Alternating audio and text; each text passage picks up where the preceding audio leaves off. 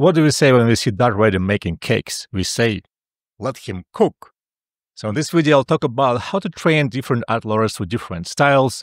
It can be dumb as a swole and you still get it, because I did. And it's going to be very easy. The first part of this tutorial is going to be just about making art LoRAs for different styles. Like we have Renoir, Impressionist, we have the gravure artist from medieval ages. Then we have Hokusai, the Japanese artist from 18th, 19th century, that we get applied to modern reference or to any idea you have. It's very easy to do, but the second part of the tutorial is more technical. I'll be using ComfyUI. If you don't know anything about ComfyUI, I have it on my Patreon. I have a free introduction there, the link in the description. And there we can run like 400 prompts, 500 prompts with different ideas, cycle them and see which are better. It's all automated. You can run it overnight for free locally on your computer, but does take some knowledge to how to make and run it. My name is Anthony Nitsky. I've been a 3D artist for over 15 years. So previously, I worked on Our Rivals, and before that, long time ago on Penguins Madagascar.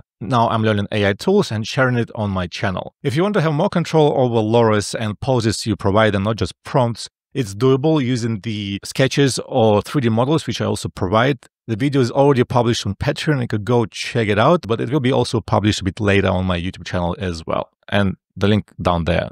To create an image, we'll be using a big model called Flux, but the model itself is trained on billions of parameters and is quite broad. If you want to fine-tune it on a very specific style, we need to create another AI model called LoRA. It stands for Low Rank Adaptation. It can be trained on a handful of images and really tune your results. You can train on photoreal images for photos of yourself, for example, if you want to create a character LoRA, or you can train it on a style. Style can be anything. It can be very photoreal, painterly, or it can be as simple and clean as South Park. I don't recommend using South Park for copyright reasons, but you can if you want, and I didn't give that advice. Create LoRAs and images. I will show how to do it at FAL.ai. I don't use LoRA training locally because it will take too much time and it can fail during that training process. And creating a LoRA at FAL will only cost like $2. You will need to sign up. This is a very straightforward process. Here I'm inside the home screen of FAL. I did put some money there. I had like $10. I already spent a lot of that. If you'll see some of the latest models here, in this case, they're recently used. If you don't see, Flux, you can go and search that. And don't be confused by getting a few different Flux models. There are newer ones like Flux Pro Context or Flux Clear. The problem with these new models is that they don't have control nets that don't allow us to control the pose and other stuff of the image. So I don't use them for that. We want to use this Flux LoRA Fast Training for Flux Dev or Flux Schnell versions. You can see here on my right, I already have this training history with a few things already trained. On my left, I have input field. It's very straightforward. You go, in this case, on Wikipedia, and you download the images that you see here. We only need 6 to 10 images. I did try to download images that were in a similar style.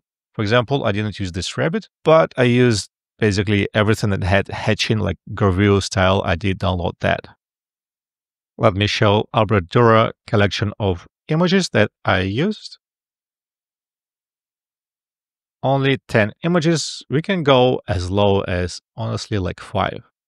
Then I have Hokusai images, about 15 of them I used.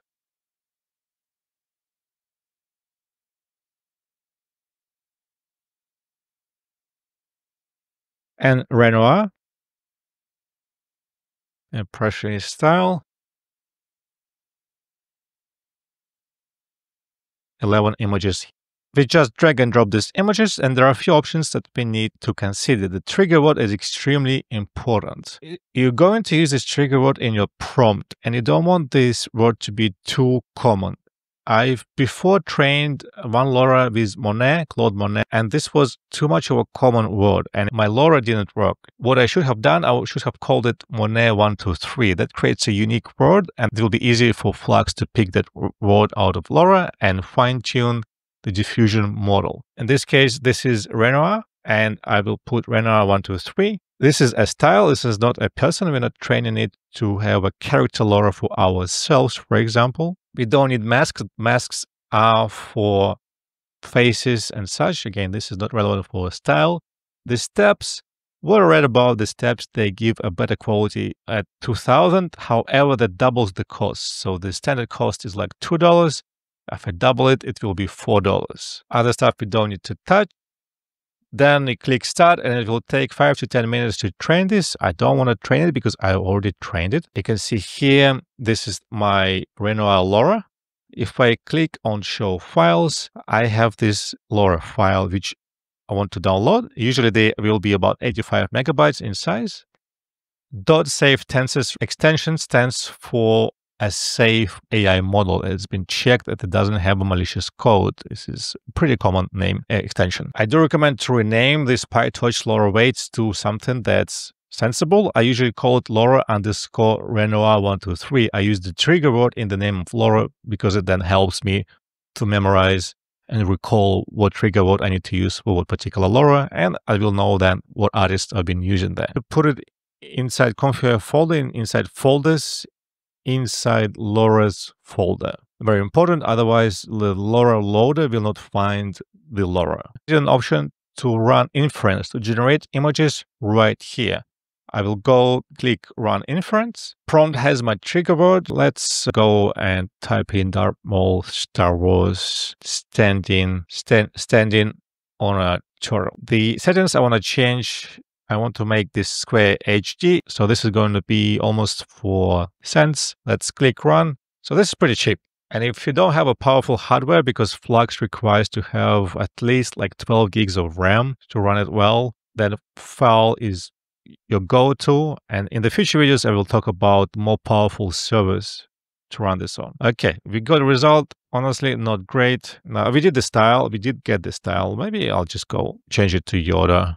I'd hope that Yoda will work out. I click run. All right, here we go. We got a bit of a freaky looking Yoda on a turtle. And this, and by the way, the image size I picked square HD because you want to be a bit of a higher resolution for Flux. You don't want to be square. 512 by 512 is too low for Flux to run nice images. And you don't want to go 4K because 4 by 4000 will also create rather ugly images. Even 2K by 2K creates images that are worse quality than 1K by 1K. This is just specifics of AI models. I'll click to download this image. To find a different model for animation, I will go for Seed Dance by Dance from TikTok. I'll go for light image to video and I'll pick my image. And this is going to be 18 cents for the video. I don't really need to play with settings. I'll go with default ones, click run, and this will take a little bit longer. You can see the prompt, Yoda and turtle slide movement. Doing video locally is also a big subject I'll be doing videos about. It has a lot of issues to deal with, but it is possible. And there we go. We've got our Yoda on a turtle with slide movement. That's pretty damn good, I would say. And don't forget to click download. And this is a simple ComfyUI network. I will go step by step over each node. First, we go with low diffusion, and I'm using Flux One Dev Safe Tensors. You can download it from Manager, Model Manager, look for Flux Dev. It is about 12 gigabytes, so click install it. It will download it into the models folder. It will take a while and it will freeze your ComfyUI while you're doing that. Then you just need to refresh your browser and pick the model from the drop-down menu. Then I have the load LoRA node, which is loading LoRA underscore Renoir-123. And if I click here, I have a drop-down a whole bunch of LoRAs that I have in the LoRA folder. Then this all goes into the XLab sampler, the sampler which is calculating our latent image.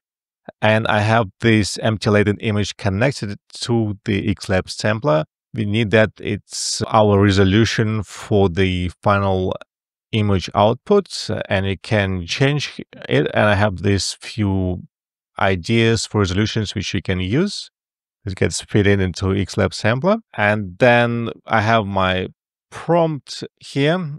First, we have a dual clip loader. This is loading 2 clip models, and the clip models are helping the diffusion model generation. It is mixing the words, give kind of like a vector to image generation.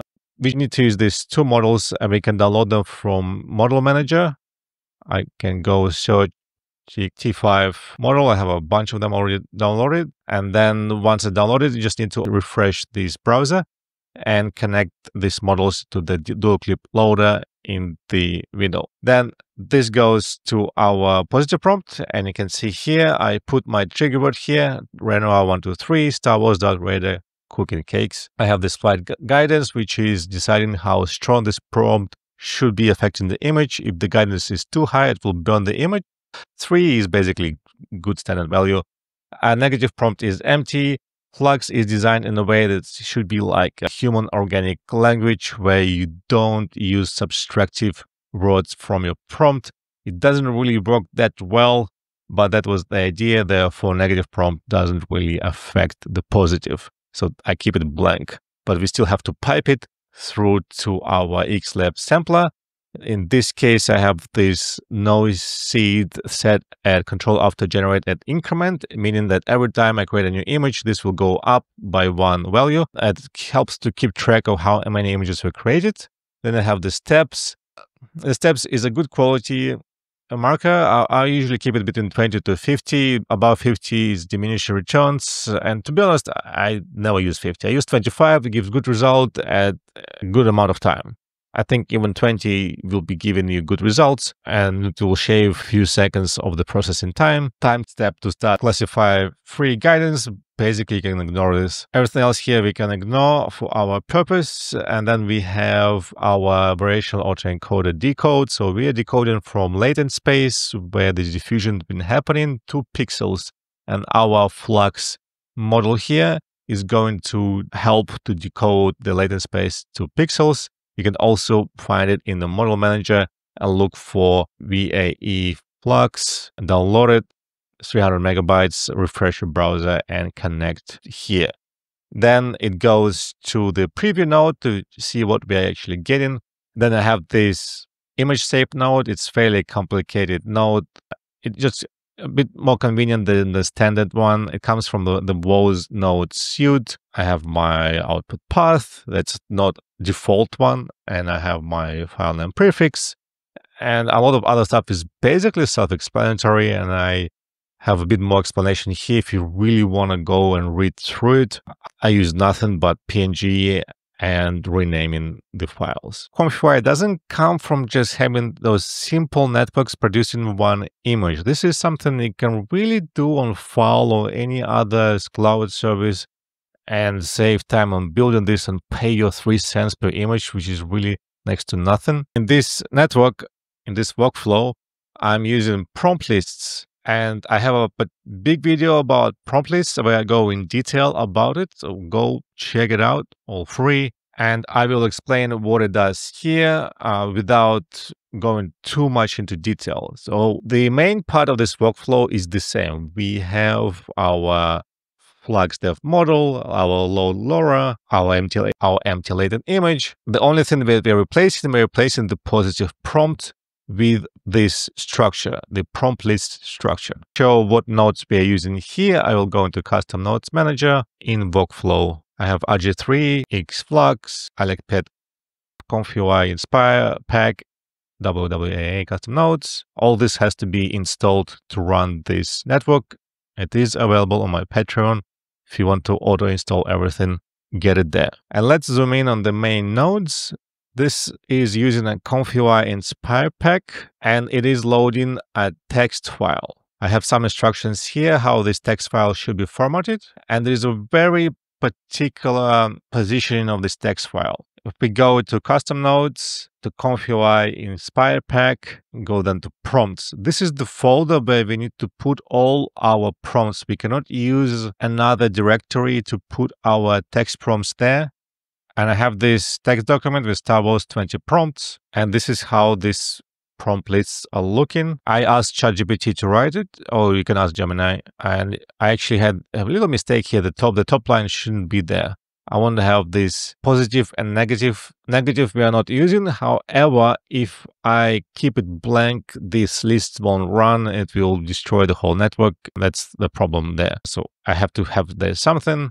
Then I need to have dashed line to separate one prompt from another. I cannot make this to be a capital letter. If I do a capital letter, that will destroy the calculations. So it has to be very strict formatting for a simple text document placed in a particular ComfyUI nodes folder. This is our prompt file that goes into the bind image unzipping node. Basically, this is just a technical node. It doesn't do anything. There is like an extra prompt field, which doesn't do anything as well. You don't want to type there anything. And I have this image, which is just a dummy image. You can put any image into it. It requires some kind of image. It doesn't affect generation in any kind of shape or form. I don't even output any images from here. You just have to have some kind of image plugged in. And then this goes into a concatenate node. I have my trigger word adding on top of the string B. String B is our prompt from the prompt lists. It makes it easy to swap different LoRAs and add in different styles, right? So if it's going to be a Renoir 1, 2, 3, I will put it there. One thing though, make sure you put a space there. So that's then added not into one string, but has kind of a bit of separation there. I'll put Dura. Then once it runs, it picks up the prompt from the prompt list, and we have a Dura-style LoRA definition in the beginning. I honestly didn't even read these prompts. I just asked Gemini to create like 50 of them, and I put it overnight, and some of them were completely horrible, but some of them worked out pretty well. And you just cherry pick. Everyone cherry picks end of the day from the AI models. However, I missed the chunk on the left. Thing is that if I have this prompt list running through these nodes, it's not going to cycle the prompts. It will only pick the first prompt in the prompt list, which makes them basically useless. So to cycle this prompt list, we have to add an extra structure. We are using a WWA nested loop counter, where I have to put the amount of prompts I have in the text document.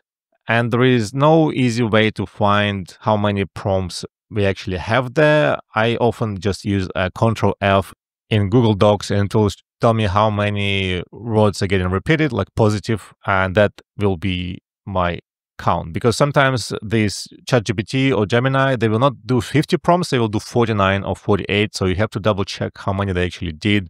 It's important for cycling. It's not user-friendly, I know, but that's just how it is. And I have max value. Because I have 50 prompts in that file, and then I have the increment. So it goes 1, 2, 3, 4, 5. I have this display to check that this list is actually running.